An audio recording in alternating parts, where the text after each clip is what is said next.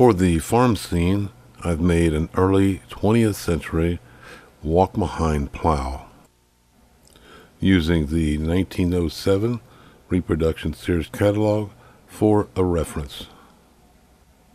First step is to cut some paper patterns to get the plowshare in proportion to the fence. And then using some 20 gauge sheet metal, forming that sheet metal by heating it up to red hot so that I have that curve in there that is like a real plowshare. Using RG45 for the frame of the plow, here I'm forming the handles, heating the handle using the needle nose, and gently forming the handle into a rounded shape. Again, using the Sears catalog so that I can get this shape exactly like the shape in the catalog, following that curve.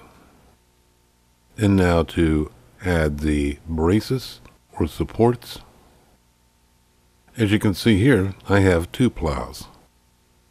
What happened was the first plow, the top one, was too small for the proportions of the barn, so I did another larger plow.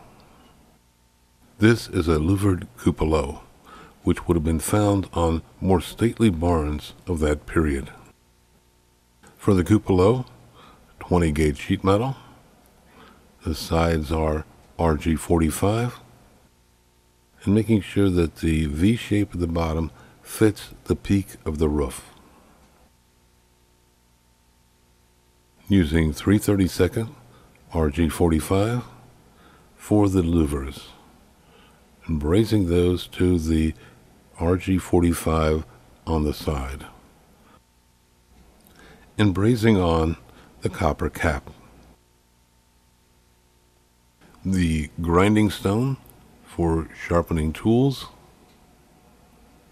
quite realistic.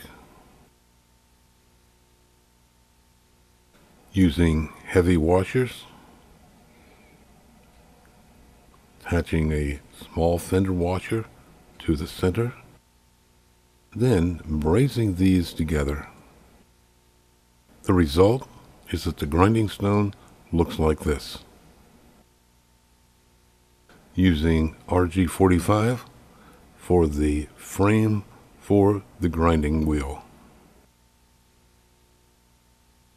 And the additional parts, which includes the pedal, the seat, and the V shape.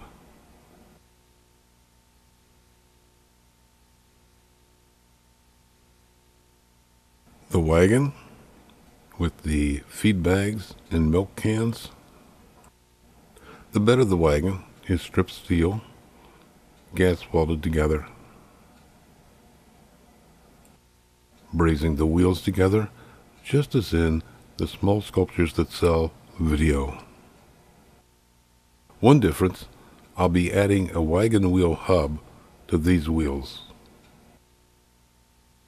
These RG45 rods are for the axles, and I'll attach those to the center of the wheels. This wagon is a spring wagon, meaning that it has a spring, somewhat like the spring on an automobile. Here I am attaching the spring to the axle. The spring attached to the axle. This is what I call adding interest, making the sculpture more interesting. Adding the seat and the poles that will attach to the horse's harness. Putting in some feed bags, some milk cans, some buckets. The final touch.